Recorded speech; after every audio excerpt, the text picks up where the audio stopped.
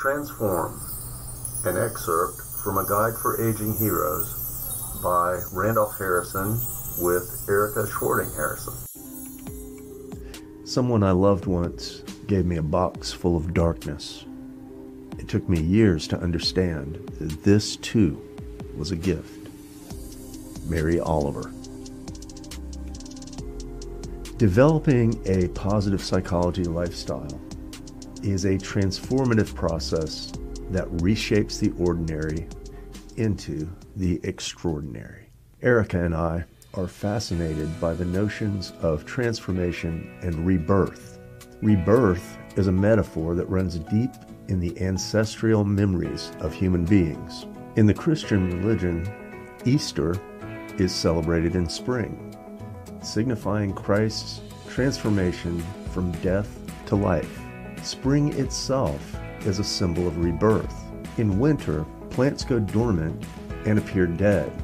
Many animals hibernate.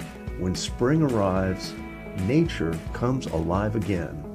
Taoism, Hinduism, and Buddhism capture rebirth with the concept of reincarnation. Humans have endless opportunities to get life right by being born into different forms. Pagan religions express the idea of renewal in their celebration of the winter solstice, or Yule. The winter solstice is the shortest day of the year, after which the days grow longer. The sun's return is observed by lighting candles and Yule logs and decorating homes with holly and evergreens. All are symbols of transformation from dark to light and from death to life. The ancient Greeks and Egyptians have stories about a mythical bird called the phoenix that symbolizes the sun and rebirth. The phoenix was a grand and beautiful creature with a lifespan of hundreds of years, but only one phoenix at a time was ever in existence. When it died, the phoenix would be consumed in flames. The new phoenix would then rise from its predecessor's ashes, even greater than before. Each person who chooses a life of personal development is a phoenix. We are consumed by the flames of trauma, heartbreak, and hardship, and then we rise from the ashes stronger and wiser than before. I once spoke with a very old woman named Aileen, who described this process in a way that moved me. She said, "When I was young, I was anxious and fragile. A gentle breeze could blow me over. Then I lived through poverty, the Great Depression, 2 world wars, and the deaths of so many people I loved. Now I can stand tall in a hurricane, and it is almost time for me to leave." Aileen was a phoenix.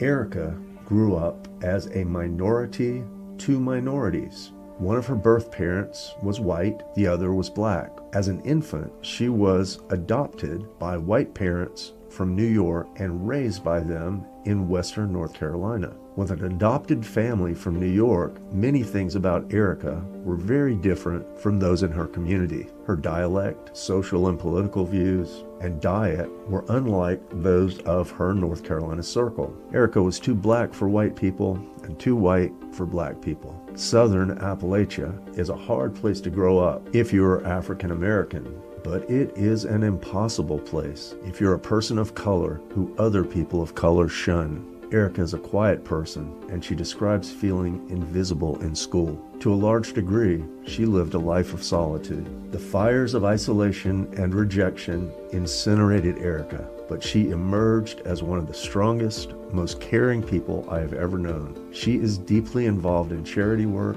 and is always willing to pitch in when people need help. In her everyday life, she gives and gives and gives. She is skilled at deflecting the daily slights that people from all minority groups have to manage. Her challenges have given her an inner strength that floors me.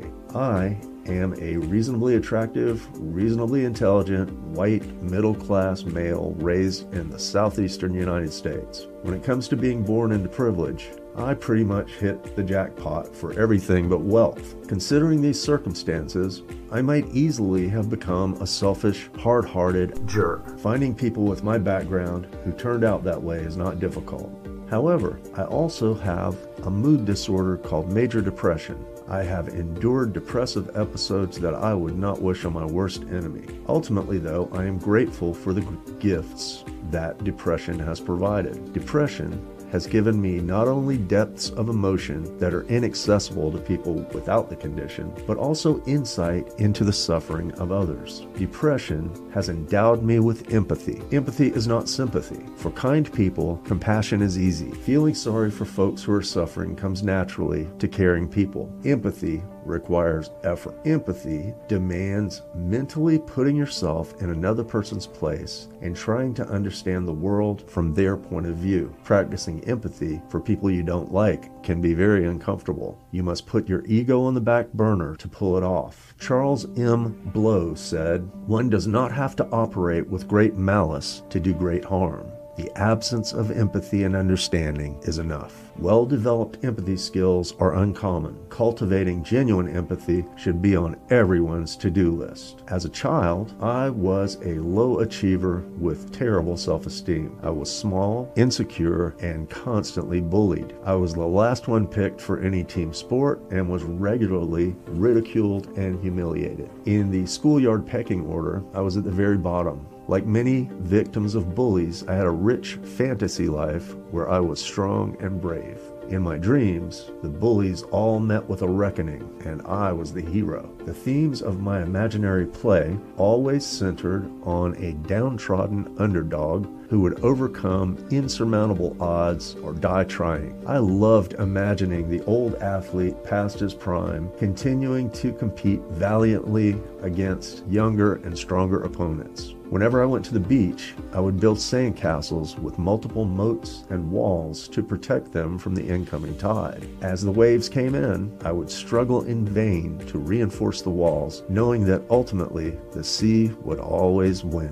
In retrospect, the process was an excellent metaphor for life. Every life ends in the same tragedy with no way to escape the fate of dying. What matters is how you work to meet life's challenges until that tide washes you away. In childhood, I was courageous in my fantasies and timid in life. Except for a handful of cousins who were my best friends growing up, I avoided other kids. I was terrified of public attention and stayed away from crowds at all costs. It took me years to come to terms with the torment I went through as a kid. Education, self-reflection, and more than a few fistfights eventually helped me come out on the other side. I was swallowed by the fires of depression and childhood bullying, but from those ashes emerged an empathetic advocate for disadvantaged people. I give a pass to the child bullies who tortured me. In their families, they were probably victims themselves. Conversely, I hold adult bullies accountable. Erica and I actively campaign against injustice in all its miserable forms. Bigotry, racism, homophobia, and anti-Semitism are just alternative names for bullying. We live in an age that glorifies bullies. Financially successful bullies are admired as role models. Concern for the welfare of less fortunate people is derided as a sign of weakness and naivete. Bullies have even affected our language. One expression, political correctness, has enhanced the smug disregard bullies feel for marginalized people. The term politically correct has replaced what we used to call good manners. I think the intellectual, emotional, and physical development Erica and I enjoy now can be traced to experiences of feeling helpless and alone as children. I wonder what kind of lackluster lives we might have accepted if we hadn't gone through that suffering. Could we have become weak-minded bullies ourselves? There are undoubtedly sad people who are beaten down by life and never recover. Why are traumatic experiences transformative for some people and not for others? Aside from legitimate mental health issues, I think the difference is one's understanding of freedom and responsibility. We are each thrown into life under circumstances over which we have no control. Some of us land in wealth and opportunity, others in poverty and persecution. That part of life is a crapshoot, and nothing about it is fair. What we choose to do with those circumstances is where responsibility becomes the determining factor. A child whose life is miserable because she is growing up in difficult circumstances is pretty powerless to change her situation. An adult who's miserable because she grew up in difficult circumstances as a kid has not only the freedom but also the responsibility to change it. This is not to say that everyone has the life skills to overcome such a challenge. Sometimes seeking and accepting help from others is a necessary part of the process. Ultimately, power and responsibility for initiating change lie with the individual. People who take responsibility for their lives in the present, regardless of the cards they have been dealt, are phoenixes.